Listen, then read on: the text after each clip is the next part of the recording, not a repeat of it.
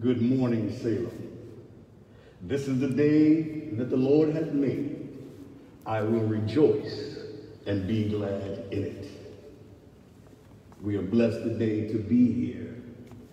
I am so blessed that I get to stand before you and deliver the word of God. But right now, we just want to take the time out to tell everybody, just relax.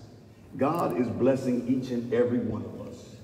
We are in his thoughts, we are in his hearts, and we are in his hands. This is Labor Day weekend, so I implore everyone that's going out to different events, please remain safe. Please wear your mask if you are close to others, and please remember to keep your social distancing. Just because it's a holiday, let us not lose our mind. Forget that we want to stay healthy above each and everything else. Once again, this is also Communion Sunday.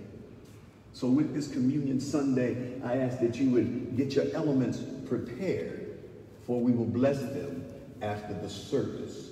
But have your communion elements ready so that we could pray over them after the sermon. What a day, what a day, what a day. And today also Deacon Stanley Smith is with us to offer up the deacon's prayer. He will come forward and offer up prayer for us. But I just want to ask the congregation to keep Cynthia Tate in prayer. She has experienced the loss of her father. Keep in prayer also Janet Barron, who has experienced the transition of her sister, Yvonne Harris. Keep in prayer Lawrence Stallworth, Wilhelmina Carter, Barbara Winfield, and all others who are sick and shut in. Salem Baptist Church has been active in the community. Yesterday, our food distribution ministry gave out boxes of food to many of those who are in need.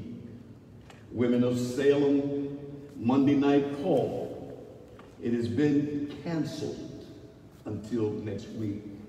Women of Salem Salon Talk will happen Wednesday, September the 9th, via Zoom.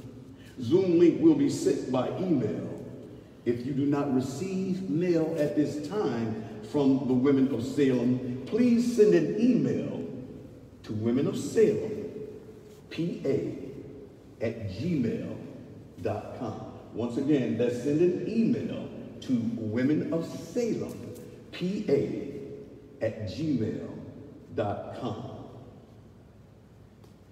You know, we are truly grateful for those of you who send in your offerings and tithes using the online app Tidely, or by using the self-addressed prepaid postage envelope. We make it easy for you to send your tithes and offerings in. So if you would like to give, or if you're having a problem getting your offering in, please call the church so they will help you get that in order. But I want you all to remember one thing, that the Lord loves a cheerful giver. Being that we are without Dr. B right now, I just like to say, I like what Paul said about Jesus when he wrote the letter to the Philippians. I think it's somewhere in the 2nd chapter, 8th verse. Paul said this about Jesus.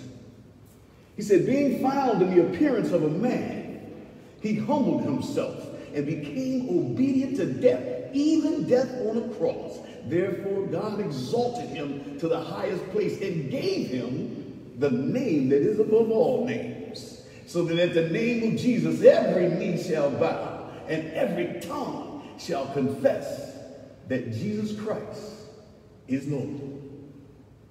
He is Lord. He is the Lord. He has risen from the dead, and he is Lord. Every knee shall bow, every tongue confess that Jesus Christ, he is Lord. Would you sing it with me at home? He is Lord. He is Lord. He has risen from the dead, and he is Lord. Every knee shall bow, every tongue confess that Jesus Christ, he is Lord. Jesus Christ is Lord, and you can call on him anytime that you need him. About right now, we like to bring up Deacon Stanley Smith, who's going to offer up the deacon's prayer for us. But I'd just like to have a word for a minute with the deacon. Come on up, deacon, if you can have a stand over here, please.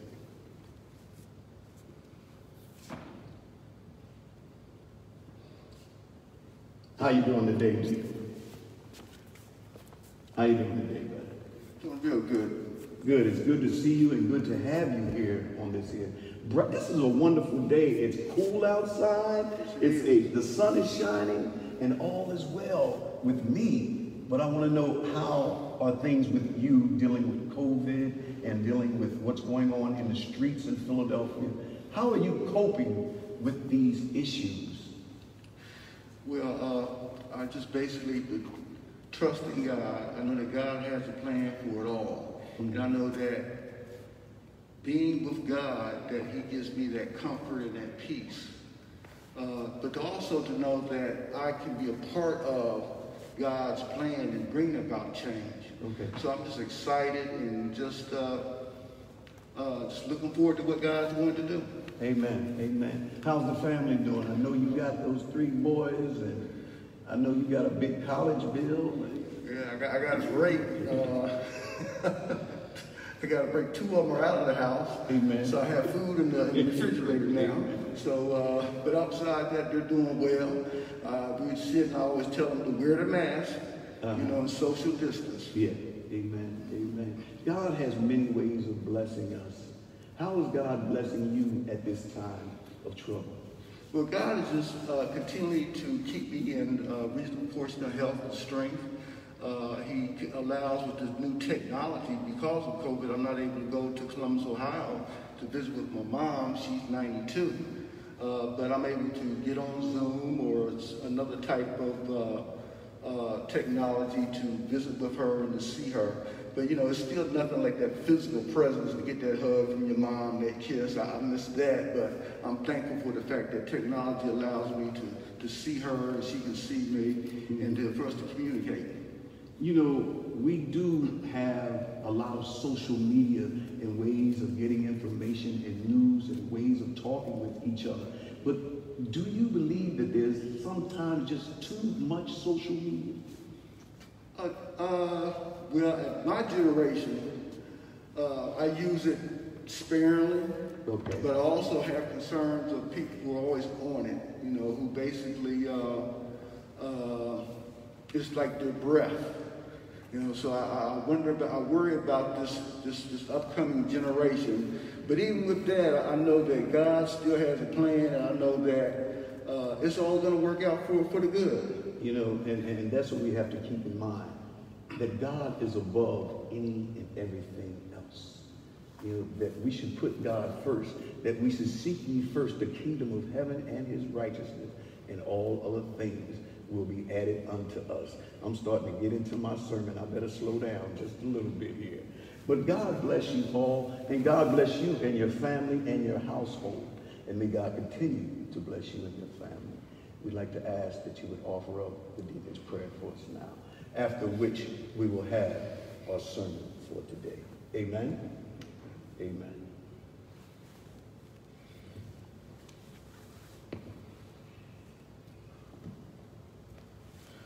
What a friend we have in Jesus.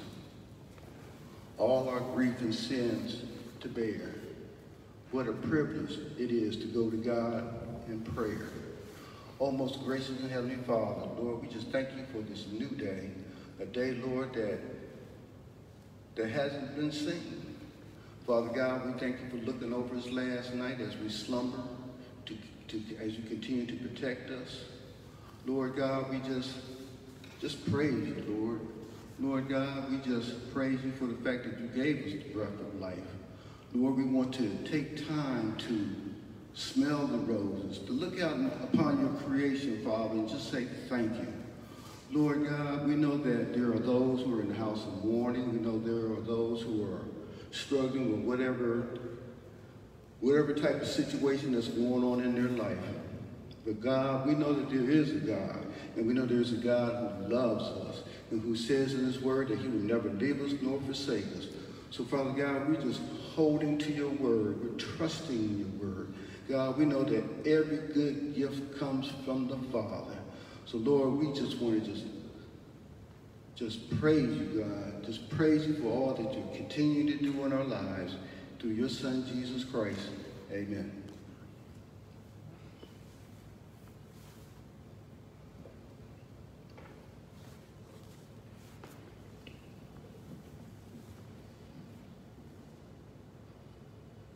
We would like to thank Deacon Stanley Smith for offering up that prayer. It's always in the name of Jesus that we pray, for he has done good things.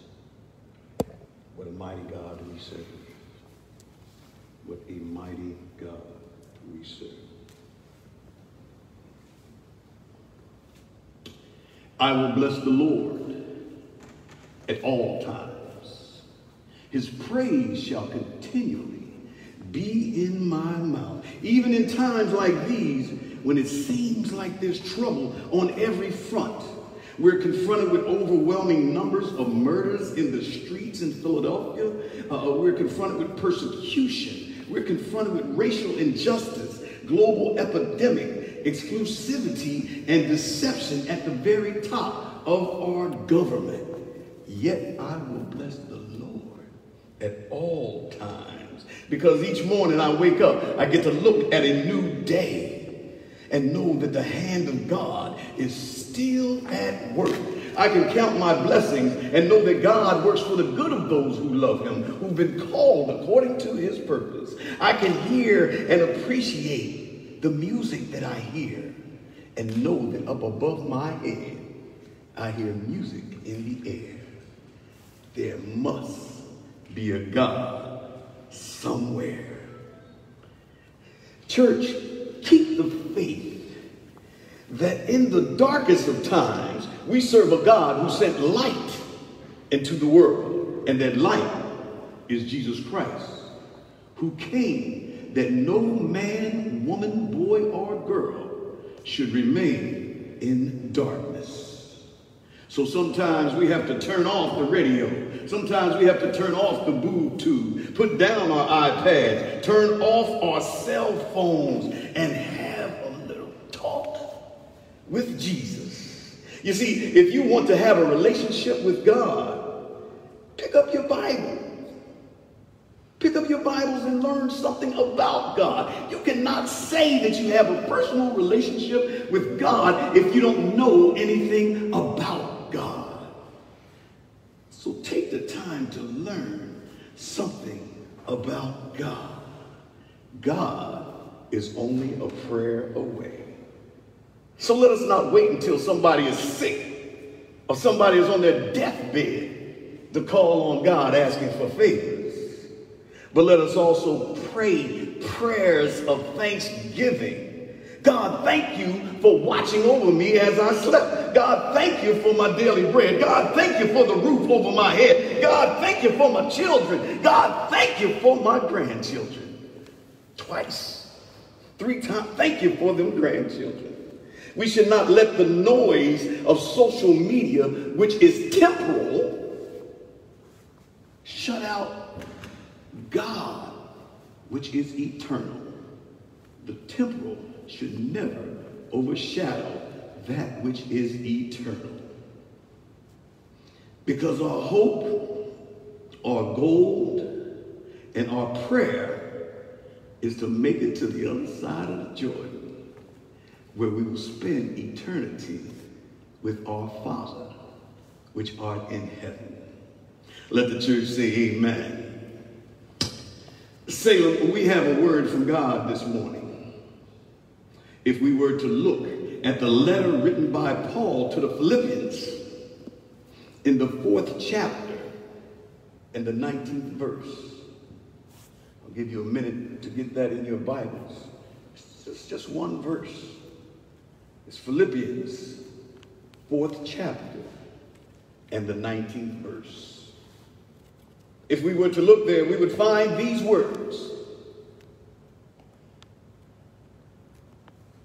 And my God will supply every need of yours according to his riches in glory in Christ Jesus. Since that's so short, let me read that again.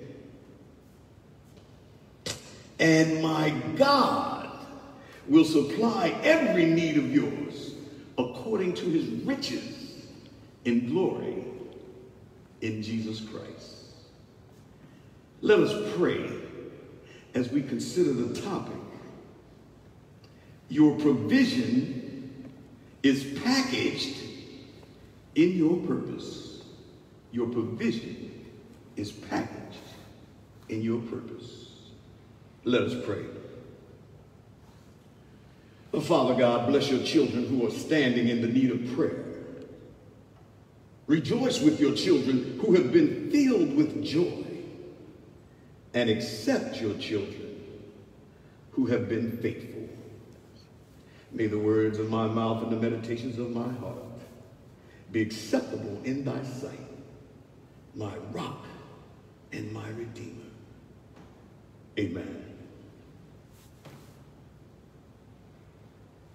Your provision is packaged in your purpose. The one thing, though, that you must first have is a purpose. So many people go through life trying to find their purpose. What is their purpose? As far too often, they get distracted by life itself.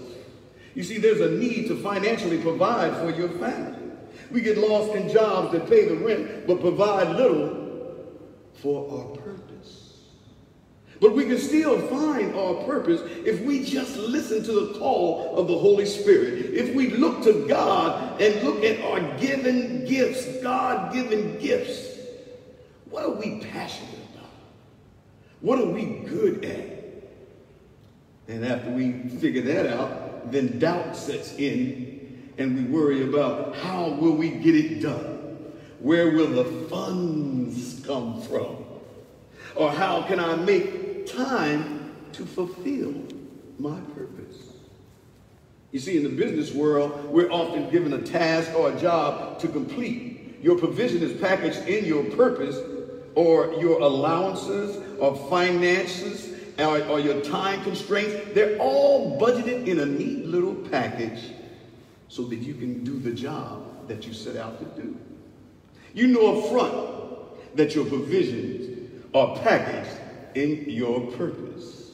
When you embark on the road to higher education or college, you weren't going anywhere until your provisions were packaged in your purpose. Or simply put, your purpose was to go to college, but first you needed the provision of financial aid or wealthy parents who could get you where you wanted to go. Your provision had to be packaged in your purpose. But with God, it's not like that. With God, it's not like the business world where everything is drawn out in a neat little package. You see, with God, there are certain criteria that you have to meet even before your provisions can be packaged in your purpose. You have to have faith in God. You have to have faith in Jesus Christ. There's no other way around it. Because without faith, it's impossible to please God. You have to have faith in his son, Jesus Christ. Somebody ought to be saying amen about it right now. You must believe before you see. You must believe before you see that God will provide your every need. Blessed is he who believes and has not yet seen. You must believe that God is Jehovah Jireh, God my provider. Your purpose has to be aligned with God's desire and with God's will. Delight yourself in the Lord, and he will give you the desires of your heart. Let us look at our scripture for today. It states, and my God will supply your every need according to his riches in glory in Christ Jesus. Paul wrote this to the church at Philippi. Paul was extremely pleased with them for their gift in supporting his ministry. Paul was extremely pleased. He was spreading the gospel, and they wanted to support him. Paul wrote, my God will. The church of Philippi showed that they had faith by putting their money where their mouth was, and supported Paul's ministry. And second, they pleased God, for their purpose was aligned with God's will to carry the word of God to all nations, baptizing them in the name of the Father, in the name of the Son, and in the name of the Holy Spirit. Paul knew. He didn't doubt. He knew that God would take care of you, that God will take care of his children, that God will take care of those who are faithful. With God, our provision is packaged in our purpose by faith. And by his grace, he will supply our every need. God sent Moses to tell old Pharaoh, let my people go. An impossible task, it seemed, for one like Moses, but we serve a God who can make a way out of no way. Moses' purpose was to set the captives free. And God's provision was packaged in Moses' purpose. Even when the Israelites seemed trapped with their backs against the Red Sea, God had provided, making a way out of no way, splitting the Red Sea. Noah was a man of faith in God. Noah's provision was packaged in his purpose. He knew that God would provide his every need. Abraham had faith and obeyed God. He was told by God to go to a land that he had never seen. And God said that that land would be his. And he left for that country that he had never seen. It was faith that made Abraham obedient. And God made sure that Abraham's provision was packaged in his purpose. Today, many of our teachers are challenged with the task of teaching virtual lessons online as parents wrestle with keeping their children safe. This may be an uphill climb, but God has already made a way for our educators. Their provision is packaged in their purpose. I never thought that I'd be standing here before you. But God works for the good of those who love him, who's been called according to his purpose. God made it possible for me to retire from my job over 6 years ago so that I could work for him. I was worried I didn't have enough money to retire. But by the grace of God, I have been blessed. My provision was packaged in my purpose. But my purpose ultimately was God's purpose. Our scripture for today states, and my God will supply every need of yours according to his riches in glory in Jesus Christ. According to his riches in glory in Jesus Christ. It all belongs to God. For the earth is the Lord and the fullness thereof, God created the heavens and the earth, and when Jesus went to a cross to be the perfect sacrifice for our sins, God certainly provided for his son. His provisions were packaged in his purpose. My brothers and sisters, God has blessed us all. God has blessed us all with various gifts. And God has blessed us all with a purpose. I implore that you would take time to listen to the Holy Spirit and find your purpose. Find your purpose by listening for the call of God. Know that God will not send you to do something that he has not already prepared you to do. God will not send you to fail. God will not send you to do a job halfway, but you will complete that task that God sent you to do.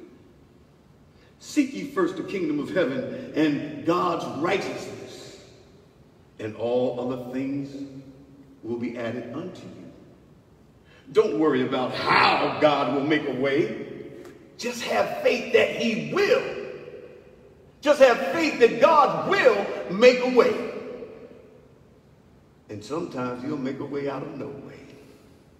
I'm sure there are many of you that can testify to that.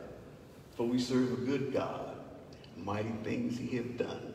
Angels bow before him. Heaven and earth adore him. What a mighty God we serve.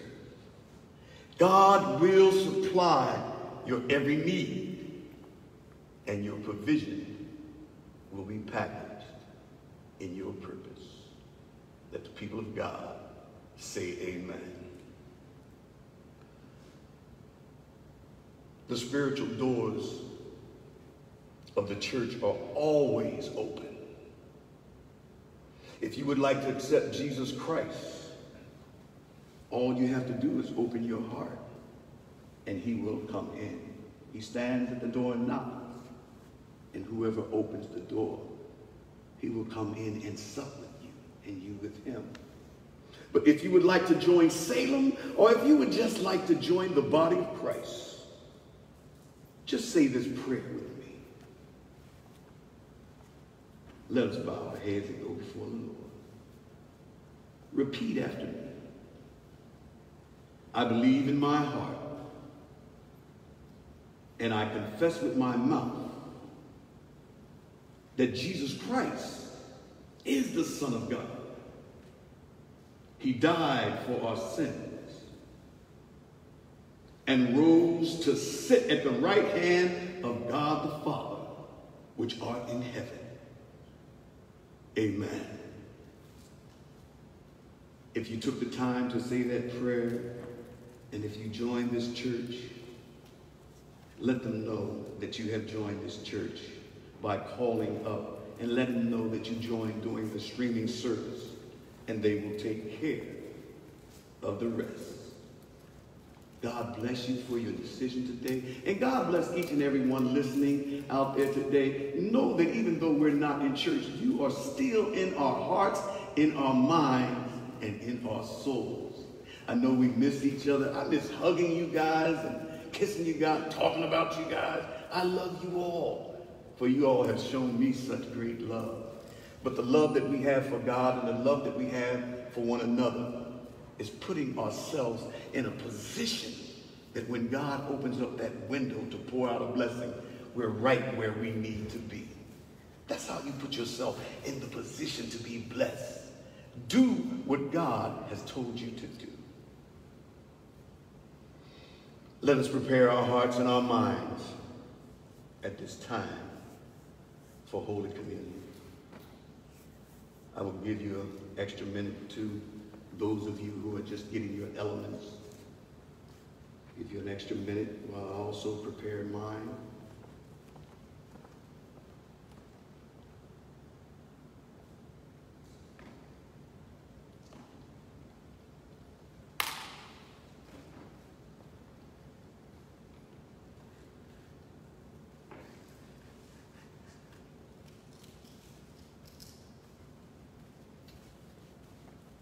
Let us now prepare for the blessing of the elements. Father God, we humble ourselves and come before your throne of grace, seeking your presence to be with us. Father God, I know that you are always with us because you said you would never leave us nor forsake us, but I do implore that you will always be with us. I ask your presence here right now, Father, to bless these elements. Turn them from a carnal nature into a spiritual one, so that we may honor you and do what Jesus said, to remember him by the taking of these elements. Bless those of us of your people, Father God. And if there's anything between us and you, then remove that thing, Lord. Give us a clean heart, Lord, so we may serve thee. I ask these things in the blessed name of Jesus Christ, our Lord and risen Savior. Let all the saints of God who are able say amen, amen, amen.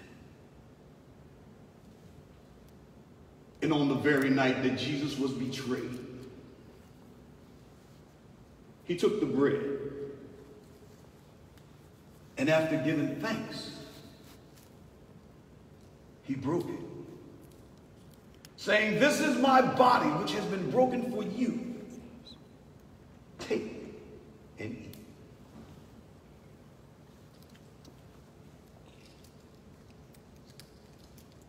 Thank you, Lord. Thank you, Father. And in the same manner, he took the cup, saying, "This is the New Testament in my blood, which has been shed for you. Take and drink."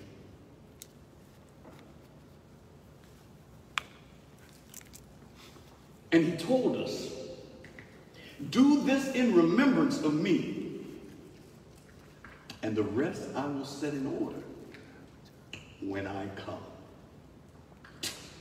And they all left with a song in their hearts. My brothers and sisters, go in joy, go in peace, and go in love. In the name of Jesus. Amen, amen, amen.